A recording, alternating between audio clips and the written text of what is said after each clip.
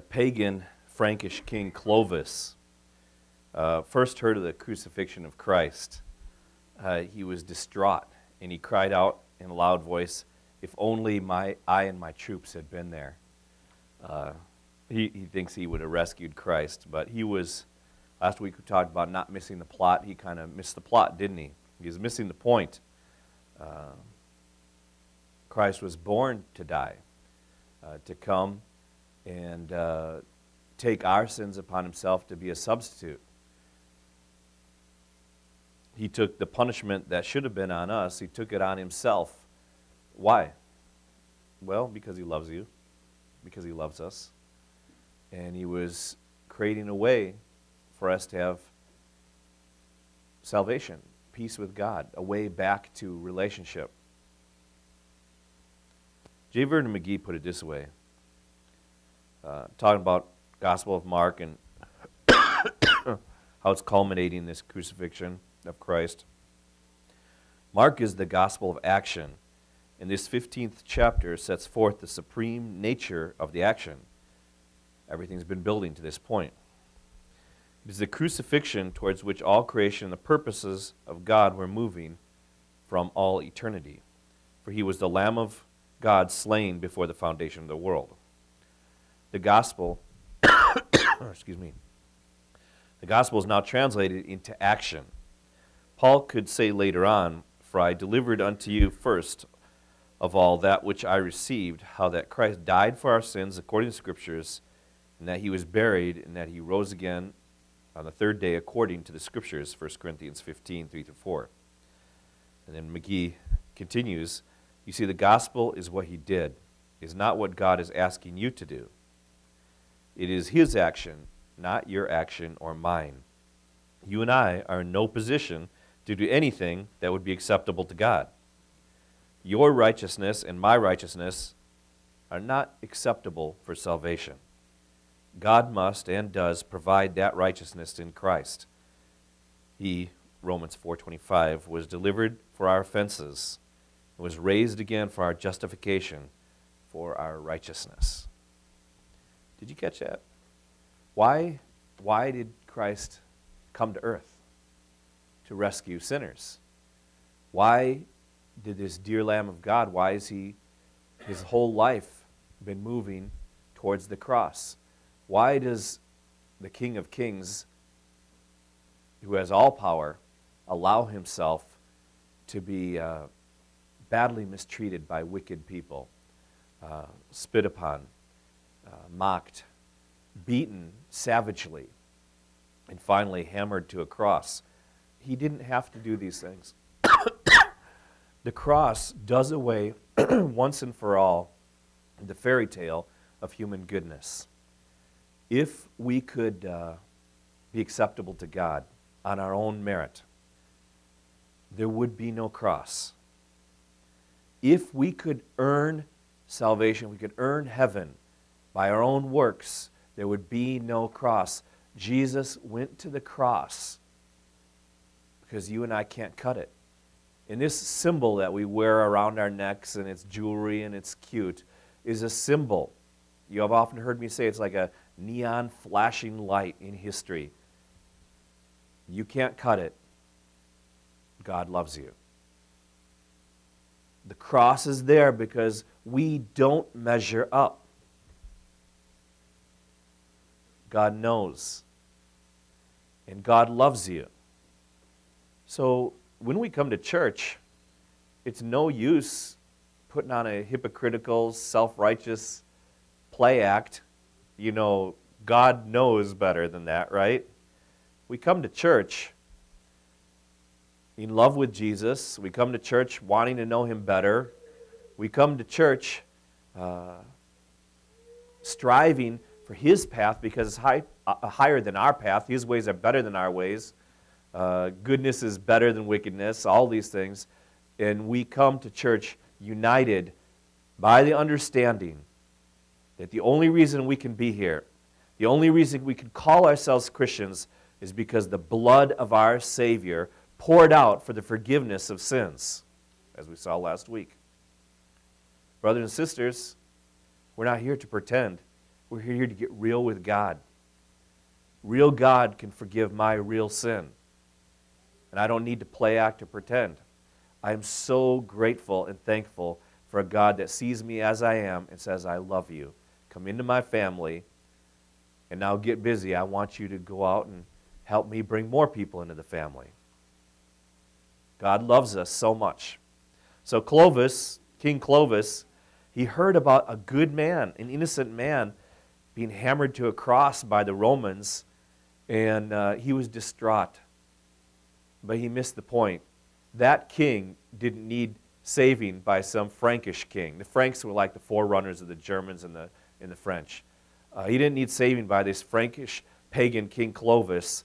King Clovis needed to bend his knee before the King of Kings who loved him enough to die for him. And incidentally, Clovis later humbles himself to the gospel and gets baptized and becomes a Christian king. We are hopelessly lost without him. And remember the Sermon on the Mount in that portion of the Beatitudes, and we were talking about how that was the first major sermon of Christ recorded in Scripture. So who is Christ? Well, he's God incarnate. So what we have here is God waiting throughout history, waiting for this time. He said it more clearly than any of the Old Testament prophets. God waiting to come in person to tell us this. And the first things he tells us is blessed, which remember, blessed means happy or even lucky is a way to translate the word. Lucky is the person who understands they're spiritually bankrupt. That's what poor in spirit means. Blessed are the poor in spirit. God comes down and says, you're going to be blessed. You're going to be happy if you understand that you are spiritually bankrupt, and that's why you need me. God coming down to tell us this. We are utterly lost without him. The cross is such a big deal. This week I've been thinking about songs like The Old Rugged Cross. I told you this before, but when we were in Japan, we were working with another pastor, and his name was Wesley Calvary, Wesley Calvary is a great name. And he took us out to eat once, and I told him, I guess it is true. Calvary covers it all. The cross of Jesus Christ covers all of our sins. And it's pride, it's hubris to think, oh, I have sinned so big that the blood of God himself could not cover. What arrogance. Grab a hold of this hand of salvation, the nail-pierced hands of salvation. His work on the cross is more than adequate to deal with anything you and I have ever said, thought, or done, any sin nature within us. The cross is sufficient. Jesus Christ said he is sufficient. And yet we go through our lives looking and striving and feeling guilty and thinking we need more of this and more of that. And Jesus is right before us saying, I am sufficient. And every once in a while I say, oh yeah, you are my sufficiency. You are everything to me.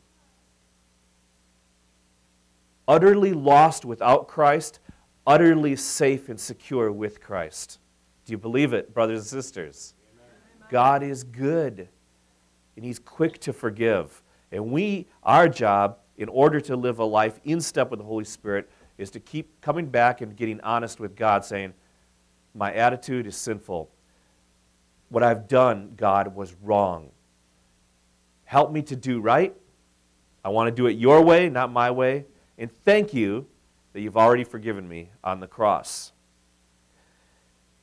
Anyone who is not convinced of their sinfulness, one, they just are totally in the dark about themselves. Anyone who is not convinced of their own sinfulness also has probably never tried to be good. I mean, they did things that they were happy to see other people could see, and I'm good, I'm basically good. But when you try to deny your flesh, you will understand how corrupt you are. When you've got that zinger you want to say, and you're not going to say it. When you're struggling with bitterness and forgiveness, and you say, no, This is not what God has for me.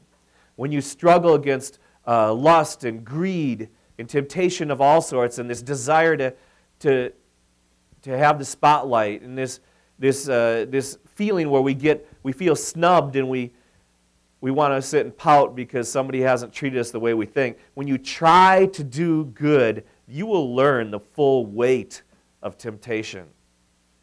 If we continually just follow our heart, give in to what we feel, you're never going to feel the struggle. So in this sense, think about this. Christ felt the weight of temptation more than anyone because he never gave in to sin. When you give in to sin, you never feel the power of temptation because you're just capitulating, rolling over like a dog. I give up. Christ knew the power of sin, and yet he never sinned. Anyone who isn't convinced of their own sinfulness probably never tried to be good, really totally in the dark as far as their own nature, and has never been around 2- and 3-year-old kids. Society doesn't teach them that. They're born with that. You got to teach them to tell the truth. They come out being able to manipulate and lie. They got that one down. I haven't seen any parents try to teach their kids how to be dishonest. We all got to struggle to create them honest. That whole sharing thing, never seen a parent thought, oh, my child shares so incredibly well, I need to teach him to be selfish. Some children share well, better than others, all different types. But I've never seen a parent have to teach their child to be selfish. We want to teach our kids to share. How about not pouting and stomping your foot when you don't get your way? There are things that come natural to us because we're naturally sinful. And Christ wasn't like that. Christ was tempted in ways that you and I aren't. Because honestly, you're not tempted with every kind of sin out there, right? I'm not. Some things that other people struggle with, I don't. Got plenty of my own struggles. But there are sins that I just don't struggle with. Christ struggled with every temptation, every sin. And yet, without sin, everything came against him. And he never sinned in thought or in deed, even once. This was the Holy One, the spotless Lamb. That's in the Old Testament, why they couldn't have a crippled lamb or a diseased lamb or a lamb with a blemish. It was a symbol of the Lamb of God that was coming that would be perfect and without sin. And just like in the Old Testament, you took that lamb and you applied it to the doorpost, the lamb's blood, so the wrath of God would pass over. When we apply the blood of the spotless Lamb of God to our hearts, the wrath of God no longer resides on us. It will pass over. This is love. This is not what we deserve. The stupidest thing, can you say that in church, that I've ever heard people say is, I just want God to give me what I deserve. And I want to take 10 steps away, or maybe 100 feet, I am never going to stand before God and say, give me what I deserve. I know I can be an ornery, difficult person, and I know that heaven has not looked down and said, oh, Dan, stamp of approval on that attitude. No. I'm thanking God for mercy because I'm getting what I don't deserve. I'm totally forgiven. I'm totally loved. And eternal life is mine. The gates of heaven are wide open. And he allows me to share in this mission, to share his love to everyone, to bring forgiveness and grace and mercy. And you say, well, that person doesn't deserve it. Well, that's the first part of getting it. The second part of getting it is, and neither do I. Therefore, I am going to find a way to love this person, whether I think they deserve it or not. Christ, totally different. The title of today's sermon is, When God Died. If anyone has ever died like a God, it was Jesus Christ. Remember, one of the things we've been talking about is this book. You've got to deal with this book. You've got to deal with the history of Christianity itself. When humans make religion, what do? We aggrandize ourselves. We find a way to make ourselves acceptable to the gods, or some of our accomplishment can win us out of this circle of destruction or whatnot. It depends upon us, and even when we talk about grace and peace from the gods, we're somehow earning it, being good enough to deserve it. Christianity is the strictest of all religions. People think, oh, other religions are so strict, Christianity is sweet. No, Christianity Strictianity, that's a good name for it. Christianity said you are so utterly, desperately lost, the death of God himself is the only thing that could avail. You are so desperately wicked, the only thing that could save you is the death of God incarnate. You are lost. Nothing you can do can earn salvation. And then Christianity has the greatest grace because it turns around and says, accept this free gift from God and he will forgive and he will bring you into his family. Nothing you could do could ever earn his love. He'll give it to you for free. And so we have this a situation where when humans make religion, we make our culture so great. And when we look at the Christianity today, because of the destruction of Jerusalem in 70 AD and other things, there's no culture that can claim Christianity. It's not a Western religion. In fact, some of the most exciting things in Christianity are going on in places like Nagaland, right? Korea, China, the Third World. This religion does not belong to the West. It never did. Christianity does not belong to one language, one people group. It's not here to aggrandize ourselves. Christianity was never meant so that we could sit on some big throne, some hill, and look down at some sinners below us. You get to Jesus on your knees, and we're in relationship with Jesus on our knees. This religion is not made so that we could be holier than thou, enjoying being critical and self-righteous and patting each other on our backs because we're not like those people. And then we even saw last week in chapter 14, we saw Peter, the great apostle, deny Christ 3 times. Remember that? Well, how did that story get written down? That's the way it was. And remember, we've often said that Mark might have been the scribe for Peter. The early church even called Mark the memoirs of Peter. Peter is the one who probably shared, I said, I would never leave you, Christ. I would never, and I denied him 3 times. This book is not here so that the apostles look great. It never was. This book is because Jesus Christ looks great. He's the only sinless, perfect person we see throughout the Scriptures. Religion, when we make it, it's so our culture, our people, ourselves can get rich, get positions of authority, look good. And this book was never like that from the beginning. And I want to tell you something. When some scholar on television comes on TV and said, other religions have dying gods. There's gods who die and their blood is sprinkled over the grass so that you can have new seasons in the spring, and it's just the same as Christianity. No, it's not. And you know better. You know better. If ever there was a God who died, it was Jesus. And as we read this chapter, you'll see there's nothing like it in mythology. It's actually a greater myth. It's a joke that people would actually compare what happens, what we see in Scripture, to the different mythologies. Let's look at Mark chapter 15.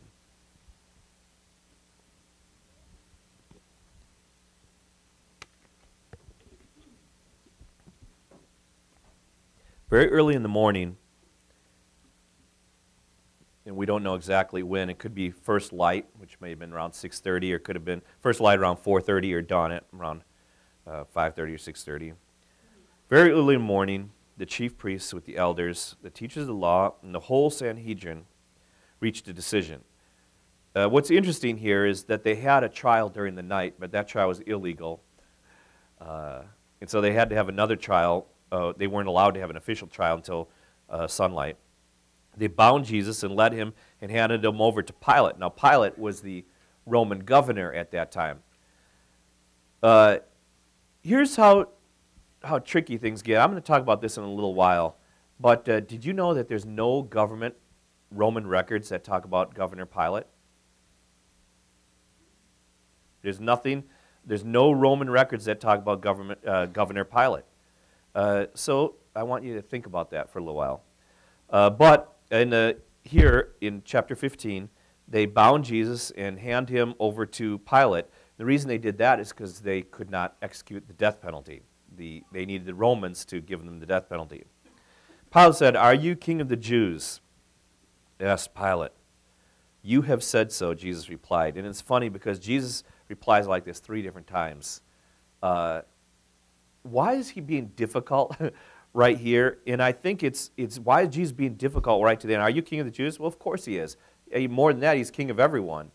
But even here, as he's going to his death, Jesus is not making it easy for history to say he was a political insurrectionist. He was not making this easy. His kingdom was a spiritual kingdom, and he didn't want to be confused as being an earthly rebel.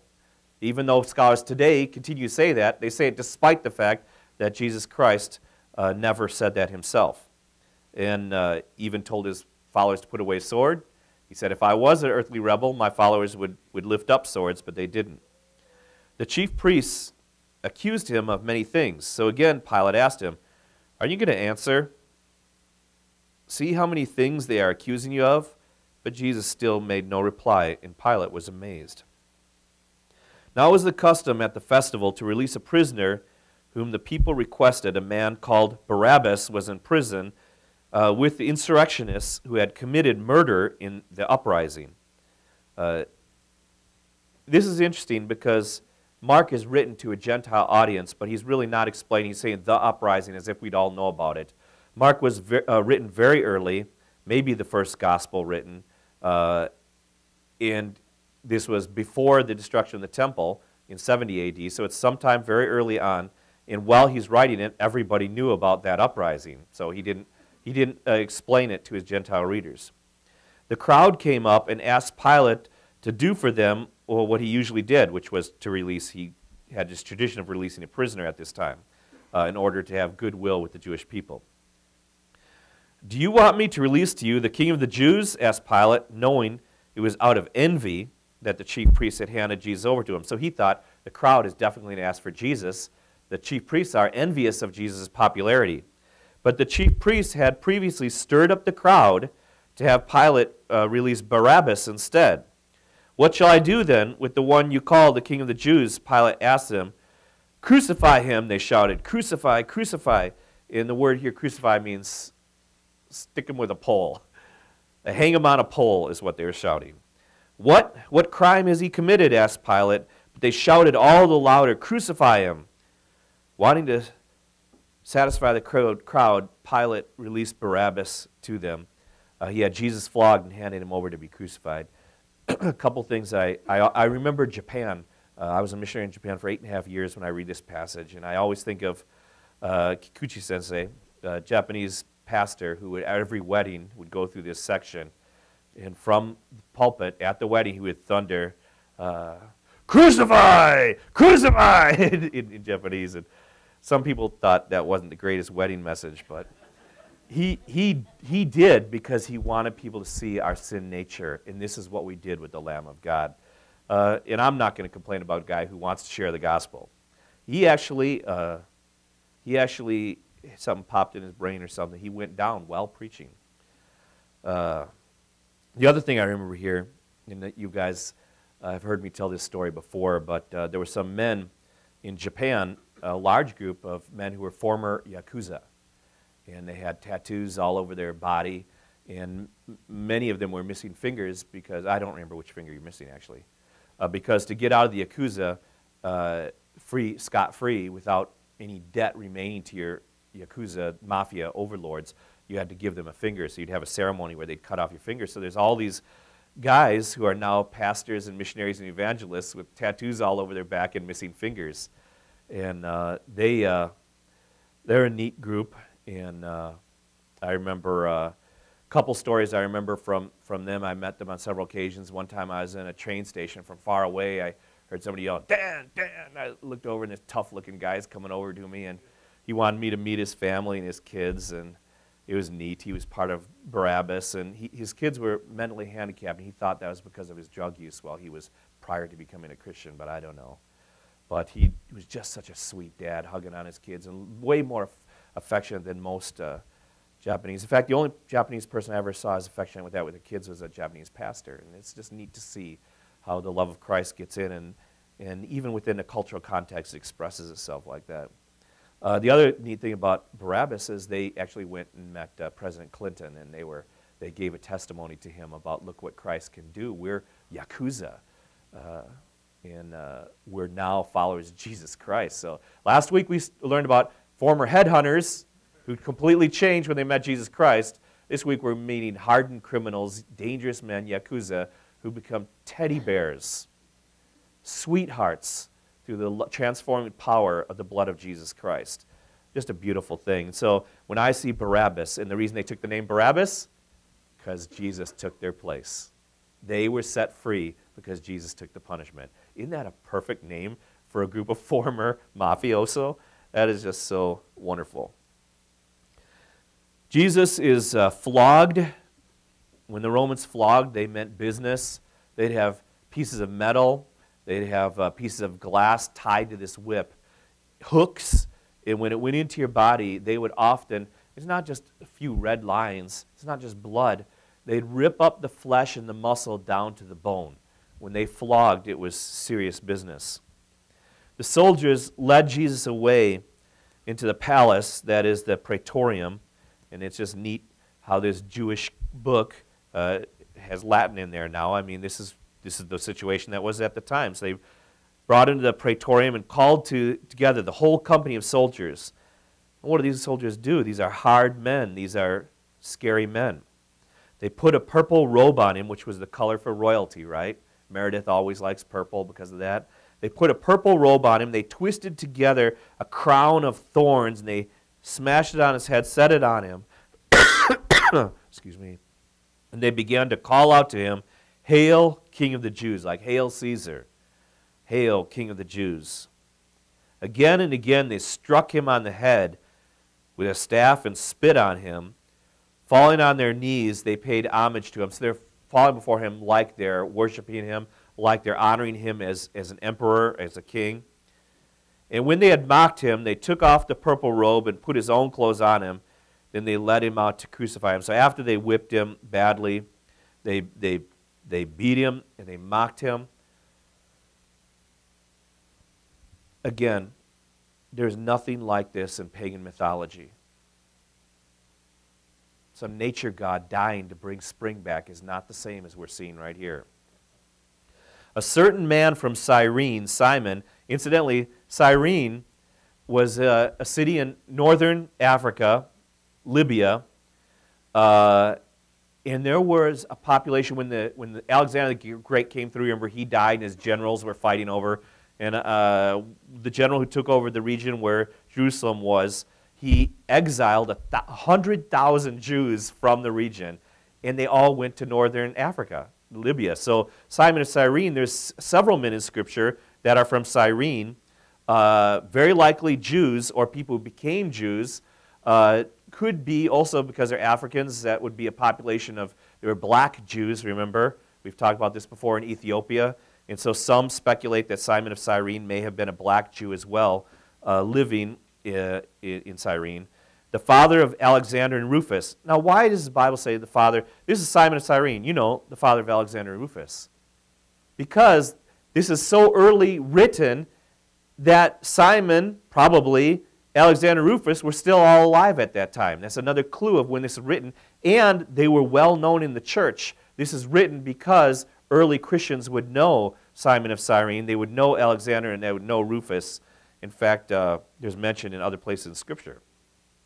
The father of Alexander and Rufus was passing by on his way from the country. And remember, all the Jews are in Jerusalem. They're having this big celebration. And Simon is just passing by, and Jesus is carrying the cross. And because of the severe beating, because of, even though he's a carpenter, a big, strong guy probably, because of the severe beating, the whipping, the beatings, Christ can no longer carry his cross. And so this guy just walking by, they grab him and make him carry Jesus' cross, and he carries it. What an amazing thing. What an amazing thing to be Simon. What an amazing thing to be Alexander and Rufus. He carried the cross of Christ. He saw the crucifixion of Christ. And this man, again, because of the way he's mentioned here, and his son's mentioned as well, is very, very, it's almost improbable that he's not a well-known Christian. These are Christians. His family becomes Christian because of the blessing of being able to carry the cross of Christ. They brought Jesus to the place called Golgotha, which means the place of the skull. And remember, I told you before, Jesus invented, God, creator, invented cute cheeks on babies. God invented cool. And Jesus dies on the place of the skull. You can't make this stuff up. This is what God chose to do. They offered him wine mixed with myrrh, but he didn't take it, just as the Old Testament prophesied. And they crucified him, dividing up his clothes, again, as the Old Testament prophesied. They cast lots to see which each would get. It was 9 in the morning by this time when they crucified him. The written notice of the charge against him read over his head, "The King of the Jews." They crucified 2 rebels with him, one on the right and one on the left. Those who passed by hurled insults at him, shaking their heads and saying, "So, you who are going to destroy the temple and build it in 3 days, come down from the cross and save yourself." In the same way, the chief priests and the teachers of the law mocked him among themselves. He saved others, because remember, nobody doubted his miracles. Everybody knew his miracles. He saved others, they said, but he can't save himself. Let this Messiah, this King of Israel, come down from the cross that we may see and believe. They crucified him. They crucified with him heaped insults on him, both of the criminals heaping insults, although we know that one of them, while hanging on the cross, is convicted of his sins and becomes a believer. Jesus Christ says, "Today you will be with me in paradise." Do you know what? The people who mock Christ do the same thing today. Well, if he's God, prove himself to me by doing what I want. Jesus was there to die for our sins, and they're saying, well, if he's God, he should come down. If he doesn't come down, it means he's not God. Because they didn't understand what God was doing. And people today want to make this little test. Well, if he's God, why did he write across the sky, "I'm God, worship me"? Well, because, I'll tell you what, you'd be a lot of people terrified and fall down. A lot of people would join the throng. A lot of people would probably like the special effects. You still wouldn't have any more people loving him. Jesus Christ is after your heart. And you are not in a position to set up a little test as if you know everything on God's heart and mind to declare, "God, I'm going to play my fiddle now, and you're going to dance, and if you dance the way I like, then I'll accept you as God." Sorry. Had a cold, well, actually about 6 weeks now.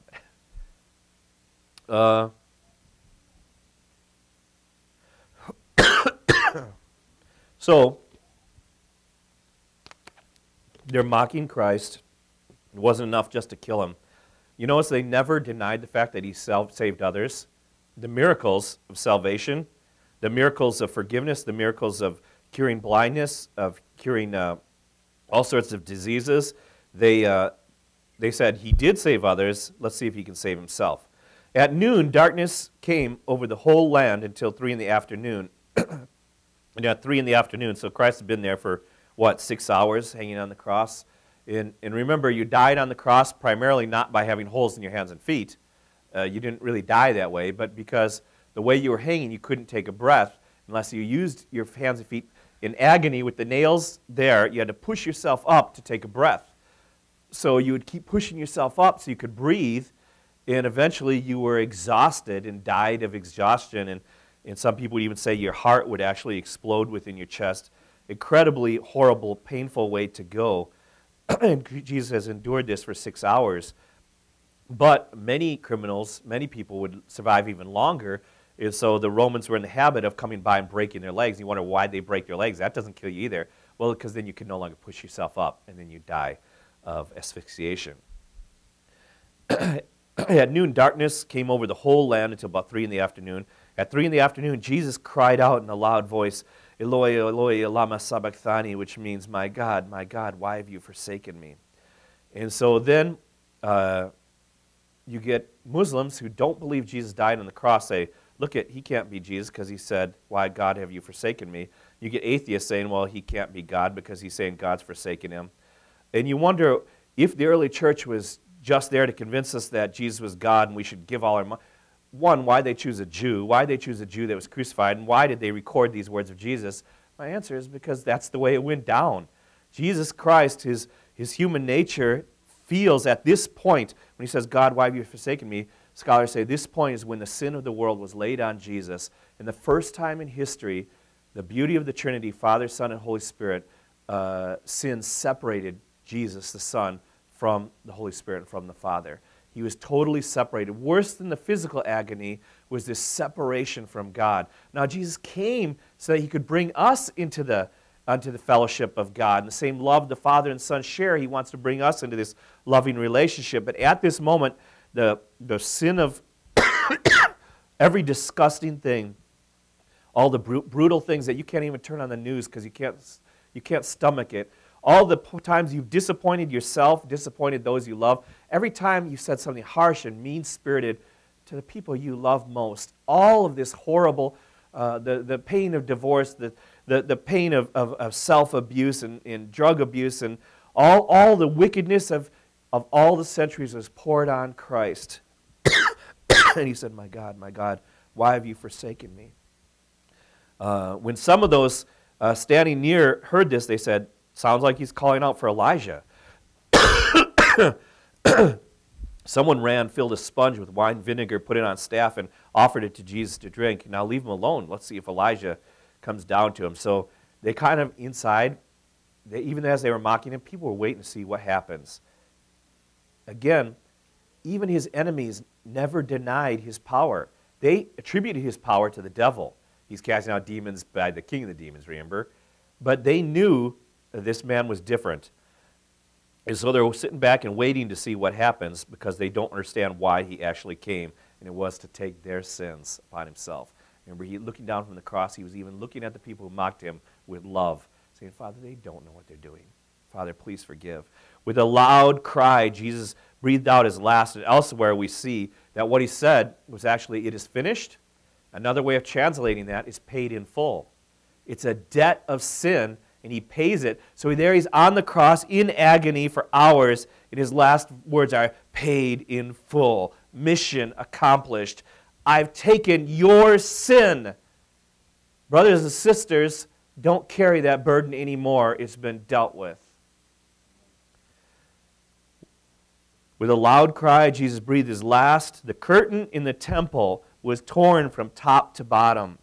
And when the centurion who stood in front of Jesus saw how he died, he said, surely this man was the Son of God. Again, if you choose not to believe in Christianity, at least be intellectually honest. There is nothing like this in literature, in history, anywhere else. If ever someone died like a god, it was Jesus. Surely this man was the Son of God, says this eyewitness. Some women were watching from a distance. Among them were Mary Magdalene, Mary the mother of James the younger, and Joseph and Salome in Galilee. These women followed him and cared for his needs. Many other women were also come up to meet him. And then you have Mary, his mother. And again, if you're making up a story, at least end up with different names. We don't need so many Marys. But there's a lot of Marys there, so that's what Mark records. It was preparation day, that is the day before the Sabbath. So as evening approached, Joseph of Arimathea, who was part of the Jewish ruling council, the Sanhedrin, right? But he became a follower of Christ. A prominent member of the council who was himself waiting for the kingdom of God. He had this yearning for the kingdom of God to come. Went boldly to Pilate and asked for Jesus' body. Pilate was surprised to hear that he was already dead. Summoning the centurion, he asked if Jesus had already died. When he learned from the centurion that it was so, he gave the body to Joseph. Incidentally, the Old Testament prophesied that Jesus would die, but none of his bones would be broken. And so Jesus died before the Romans had to break his bones. So Joseph brought the linen cloth, took down the body, wrapped it in the linen, and placed it in a tomb cut out of rock. So he died among criminals, but he was buried with a rich man, just like the Old Testament said, buried in the tomb of a rich man. Then he rolled a stone against the entrance of a tomb. Mary Magdalene and Mary, the mother of Joseph, saw where he was laid.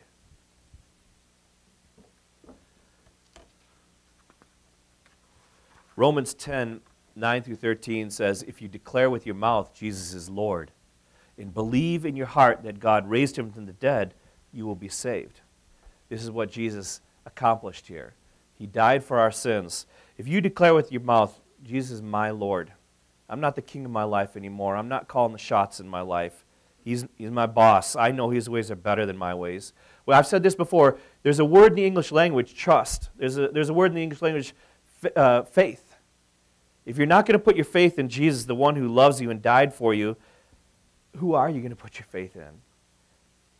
And we'll see next week, Jesus Christ rose from the dead, which if the cross is a neon light flashing history saying he took care of our sins and we're messed up, but he took care of it, then the resurrection is this big billboard in history that says God can keep his promises. And he's promised that he will forgive, and he will give us eternal life and bring us into his family. So you have to confess with your mouth Jesus is Lord, and you have to believe in your heart that God raised him from the dead, in which case you will be saved. For it is with your heart that you are believe and justified, and it is with your mouth that you profess your faith, and you are saved. As Scripture says, anyone who believes in him will never be put to shame. Stephen and I were talking to a fellow this week about salvation, and I read him this verse. I said, well, a verse similar to this. I said, well, what does that mean? About half the people? 90% of the people? 95% of the people? Well, no. Anyone who believes in him will never be put to shame, for there is no difference between Jew and Gentile. The same Lord is Lord of all, and richly blesses all who call on him. For everyone who calls on the name of the Lord will be saved. Again, everyone means what? 25%? 50%? The really good ones? The ones that polish up nice? No, everyone means everyone. Everyone who calls on the name of the Lord will be saved. Lord Jesus, I'm messed up. I understand why I understand what the cross is about, because I understand I tried. I'm not the man I want to be. I'm not good, Lord. Please forgive. Please help me. Please save me. Everyone who calls on the name of the Lord will be saved. Remember I told you that there's no record of Governor Pilate in any Roman records? I still hear atheists today say, well, you can't trust the written record, you can't trust the Bible, although it was obviously written very early, because we have no independent confirmation of Pilate, of Governor Pilate. Well, that's true. In 1961, we did dig up a stone in Jerusalem that was commemorating a building project, and it was dedicated by Prefect Pilate, so I suppose that's not good enough for some people. But again and again, what the Bible teaches is confirmed in history. Prefect, there's a prefectus, and there was another term that Pilate is called in history. Pilate is also mentioned by first century historian, Jewish historian Josephus, and first century Roman historian Tacitus. And when I brought that up to various people I'm talking to, they say, well, probably even though Tacitus was this great historian, he didn't do the research. He just knew Christians were talking about a Pilate, so that's why he talked about Pilate. I kind of doubt that. But anyways, first century historians, Jewish and Roman, also mention Pilate, Prefect Pilate, both of whom reference also Jesus himself and his crucifixion to first century witnesses external to Scriptures, not eyewitnesses, but historians. Crucifixion was a terrible way to kill someone. Crucifixion was reserved for the worst criminals, for the worst traitors. Brothers and sisters, Jesus did this for us. How can we live our lives as a way of saying thank you?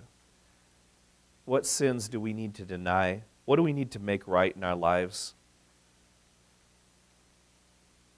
When Christ has bought us with his blood, it means he owns us, right? Everything. Josephus called crucifixion the worst of deaths, and the Roman historian Cicero called it a cruel and disgusting penalty. It's not a cute earring. It's not a cute necklace. And our loving Savior voluntarily endured this, and we said the physical pain was not even as bad as the spiritual anguish when he was separated from the Trinity, when the sins of humanity were poured out on him just prior to his death. Jesus did this for you and for I. Before Jesus was hung on a cross, he was whipped, as we said. And here's what the Net Bible had to say about this, going back to the whipping. A Roman flogging, traditionally scourging, was an excruciating punishment. And it's funny they use the word excruciating because excruciating is a term that comes from the word cross. The victim was stripped of his clothes and bound to a post with his hands fastened above him, sometimes thrown to the ground. Guards standing on either side of the victim, so they could keep their strength going, would incessantly beat with a whip, a flagellum, made out of leather with pieces of lead and bone inserted at the ends. The Jews only allowed 39 lashes, which is more than enough. The Romans had no limit. Many people who received such a beating died during the scourging.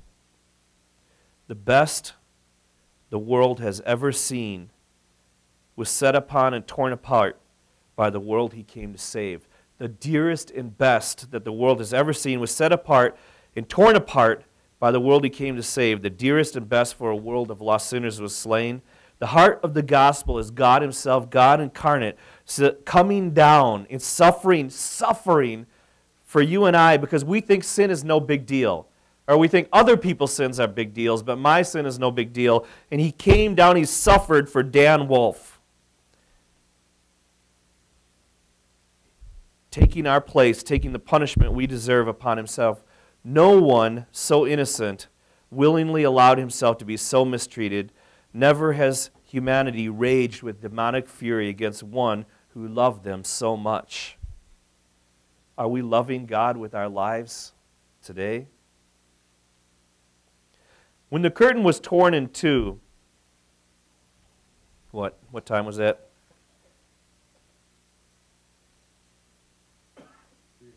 3 o'clock, yep. When the curtain was torn in two, it was 3 p.m. That was the time of the evening sacrifice in the temple. Jesus giving himself at the time of the evening sacrifice. There were many priests would be gathered in the temple at that time, and imagine the anguish, how distraught they were, the fear when the veil to the Holy of Holies was rent asunder.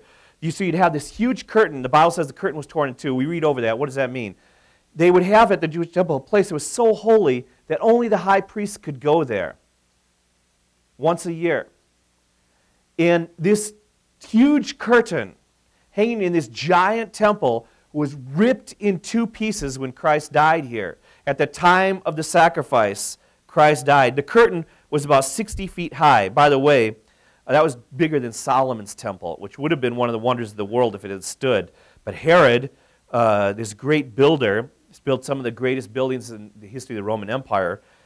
He built the curtain 60 foot high, 30 foot wide, and they said a hand's length wide, about 4 inches wide. This was not a sheet that was torn. This was a massive, massive curtain. It was so big and heavy that Josephus said 2 strong horses, one horse on each side, could not open the curtain. It was so huge. They could not rip it up, pull it apart. This miracle, maybe, because I said the temple was full of priests, one of the reasons why so many priests came to faith in Christ. And you're thinking, what? Priests came to faith in Christ? Jewish priests? Listen to this from Acts 6:7. And the word of God increased, and the number of disciples multiplied in Jerusalem greatly, and a great company of the priests became obedient to the faith. These priests, many of them probably in the temple when the curtain, and they all heard, wow, Christ was crucified at this moment. He died at this moment. The temple veil was torn in two. Now, and what does the temple veil torn in two mean? Now you and I, everybody, we have access into the Holy of Holies. We go directly to God in prayer. We don't have a priest standing in front of us. That was important to teach us God is holy. He's set apart. Now, through the blood of Jesus Christ, he said, I've done away with that. The separation has been torn away, and everybody can come into God's presence. There's no priesthood. There's no pastor who stands between us and God. Hebrews 10:19-20 says, Therefore, brothers, since we have confidence to enter the holy places by the blood of Jesus, the new and living way that he opened for us through the curtain, that is, through his flesh. The Bible's telling us Jesus Christ opened a way for us to go directly into God's presence. And then 2 Corinthians from chapter 5, For Christ's love compels us. We're compelled by the love of Christ, because we are convinced that one died for all, and therefore we are included in his death. And he died for all, that those who live should no longer live for themselves, but for him. Did you hear that? He died for all of us, that those who are still breathing We should no longer live for ourselves. I got to do what's right for number one, look out for myself. But that we should live our lives for Him who died for us and was raised again. So from now on, we regard no one from a worldly point of view. Well, that can't stand those people, can't stand that guy. We regard nobody from a worldly point of view. Though once we regarded Christ in this way, before He became a Christian, Paul's talking about, we no longer would do so. Therefore, if anyone is in Christ, the new creation has come. The old has gone. Behold, the new is here. If you are in Christ, it's a brand new life, new priorities, new values, new purpose, everything brand new. All this is from God, who reconciled, made this reconciliation, this peace, reconciled us to Himself through Christ, and gave us the ministry of reconciliation. So what's the ministry of reconciliation? Well, we're bringing peace. We're bringing people the love and grace of God. And we're trying to teach people to have this peace with God, show them the grace of God, and then how we can love one another as well. That God was reconciling the world to Himself in Christ, not counting people's sins against them. Do you have sins you don't want God to count against you? Accept what Christ did for you on the cross. Don't imagine your own goodness. Don't try to do it on your own. You can't. Take the grace. And He has committed to us the message of reconciliation. We are therefore Christ's ambassadors, as though God were making His appeal through us. God pleading through us, get right with God. God pleading through us like we're ambassadors to this world of sin, sadness, death, tears. And we're reaching out, pleading, God Himself pleading through us. Get right with God. There's salvation here. The cross, Jesus Christ took care of all your sins. You don't need to carry that burden on you anymore. We implore you. So now we have this appealing and now we have this imploring. We implore you on Christ's behalf, be reconciled to God. God made Him who had no sin to be sin for us, so that in Him we might become the righteousness of God. Let's pray. Dear Lord God, we thank You for this witness. We thank You that You saw fit to have this book placed in the Scriptures, Lord. We thank You, Lord, that You loved us so much You came and died for our sins. Lord, there's nobody like You. There's nobody else in the history of literature, the history of mythology like You, Lord. This kind of love, this kind of goodness coming to set us free, Lord God. If there's not hope in this, there's no hope anywhere, Lord. Certainly not in ourselves. Certainly not in our culture, Lord. Father, Lord, King, we come to You. We offer our lives to You. Thank You that You incarnated Yourself and died for us and rose again. So we know that You love us, that You're not counting our sins against us, and that we know that You can keep Your promises. So, Lord, we want to confess eagerly, we're Your people. We belong to You. We're not going to struggle. We're not going to fight. We're Christians, bought with the blood of Jesus Christ. And Lord, in our hearts, we believe that You are good, that You are quick to forgive, that You are eager to forgive, that You are imploring us to come to You so that You can forgive us. Father, we believe in You, and we want to live our lives testifying to who You are and to Your goodness. And the love You've poured out onto us, Lord, help us to love other people enough to tell them about the cross, about the way they can be reconciled and find forgiveness and made right with You. God, thank You for hearing our prayers. Thank You for loving us just as we are. Thank You for not loving us so much You don't want to leave us just as we are, but You have a plan for us, Lord.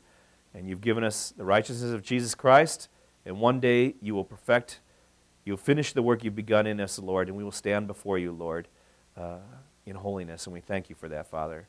Thank You for this church. Thank You for all the sisters and brothers here today. God, please bless us. Please bless us even in ways that we're not thinking about, in unexpected ways today, Lord. Pray this all in the name of Your Son, Jesus Christ, who died for us and rose again. Amen.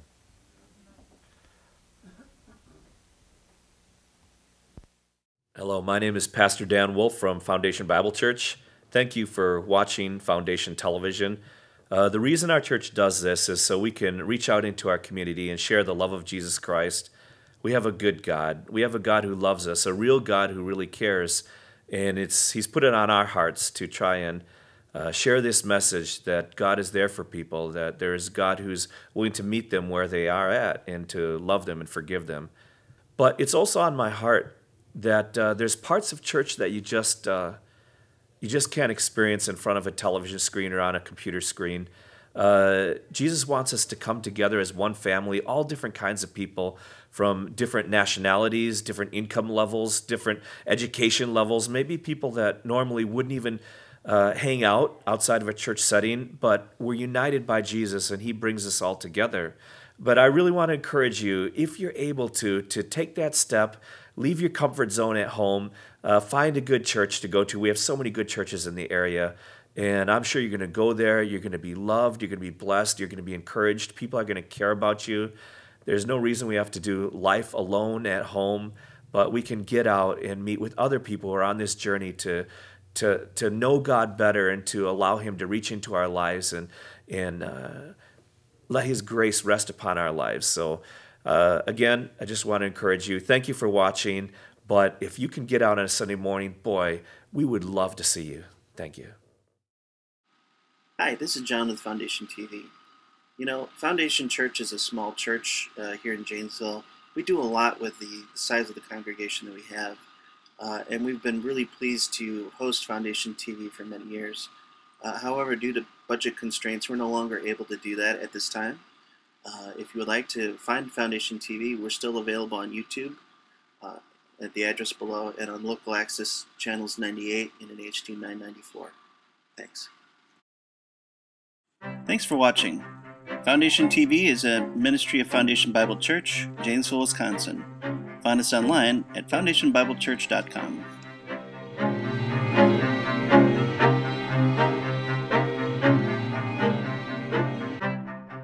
Foundation Bible Church, inconveniently located 2 blocks northwest of the Janesville Athletic Club.